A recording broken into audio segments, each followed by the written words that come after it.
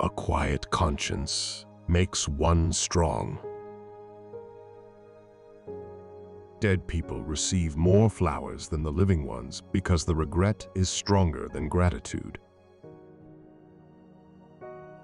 Deep down, I know I could never be that innocent again, however much I'd like to be. Despite everything, I believe that people are really good at heart. Don't believe the war is simply the work of politicians and capitalists. Oh, no, the common man is every bit as guilty. Otherwise, people and nations would have rebelled long ago. There's a destructive urge in people, the urge to rage, murder, and kill. And until all of humanity, without exception, undergoes a metamorphosis, wars will continue to be waged, and everything that has been carefully built up, cultivated, and grown will be cut down and destroyed, only to start all over again. Everyone has inside of him a piece of good news. The good news is that you don't know how great you can be, how much you can love, what you can accomplish, and what your potential is. Give and you shall receive much more than you ever thought possible. Give and give again. People who give will never be poor. How noble and good everyone could be if, every evening before falling asleep, they were to recall to their minds the events of the whole day and consider exactly what has been good and bad.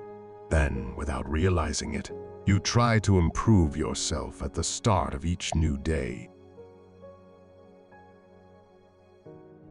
How wonderful it is that no one has to wait, but can start right now to gradually change the world.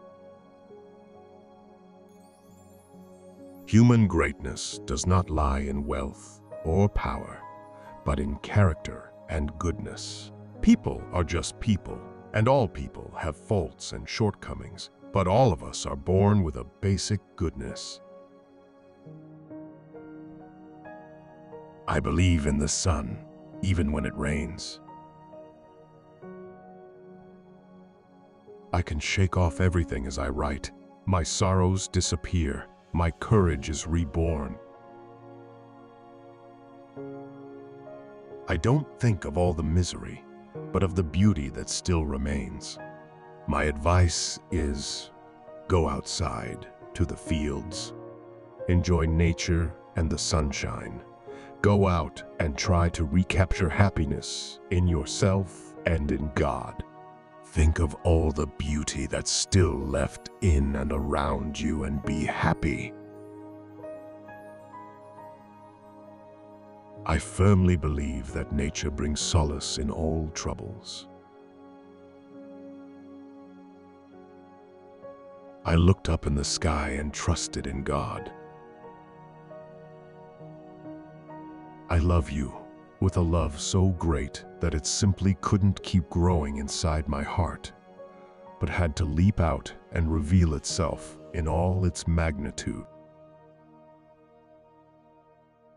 I think a lot, but I don't say much.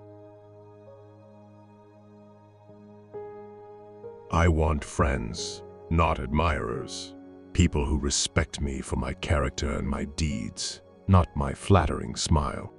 The circle around me would be much smaller, but what does that matter, as long as they're sincere? I wish to go on living even after my death. I've found that there is always some beauty left in nature, sunshine, freedom, in yourself. These can all help you. In spite of everything, I still believe that people are really good at heart. I simply can't build up my hopes on a foundation consisting of confusion, misery, and death. I see the world gradually being turned into a wilderness.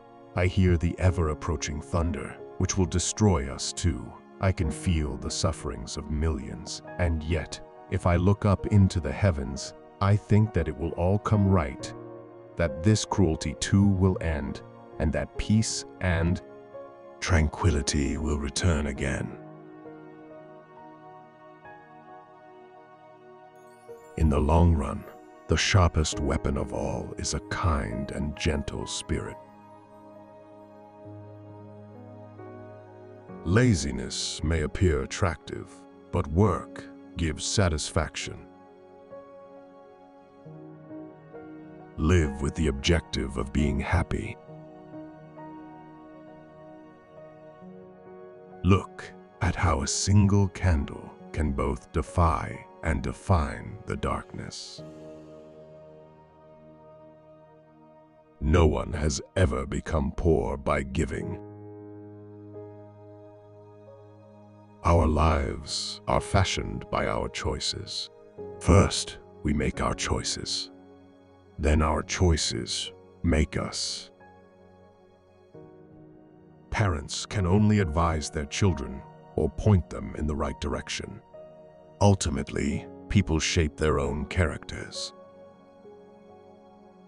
People who give will never be poor. The best remedy for those who are afraid, lonely, or unhappy is to go outside. The only way to truly know a person is to argue with them, for when they argue in full swing, then they reveal their true character. The question is very understandable, but no one has found a satisfactory answer to it so far. Yes, why do they make still more gigantic planes, still heavier bombs, and, at the same time, prefabricated houses for reconstruction?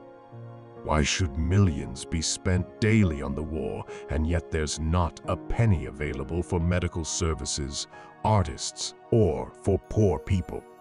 Why do some people have to starve, while there are surpluses rotting in other parts of the world? Oh, why are people so crazy? There's one golden rule to keep before you. Laugh about everything and don't bother yourself about the others. Think of all the beauty still left around you and be happy. Those who have courage and faith shall never perish in misery. We can't control our destiny, but we can control who we become. We're all alive, but we don't know why or what for. We're all searching for happiness. We're all leading lives, which are different and yet the same. What a wonderful thought it is that some of the best days of our lives haven't even happened yet. What is done cannot be undone, but one can prevent it happening again. Where there's hope, there's life. It fills us with fresh courage and makes us strong again. Whoever is happy will make others happy. Why should some people have such a hard time during their few years on this earth? Writing in a diary is a really strange experience for someone like me, not only because I've never written anything before, but also because it seems to me that later on neither I nor anyone else will be interested in the musings of a 13-year-old schoolgirl. Oh, well, it doesn't matter. I feel like writing. You can always give something, even if it's a simple act of kindness. If everyone were to give in this way and didn't scrimp on kindly words, there would be much more love and justice in the world.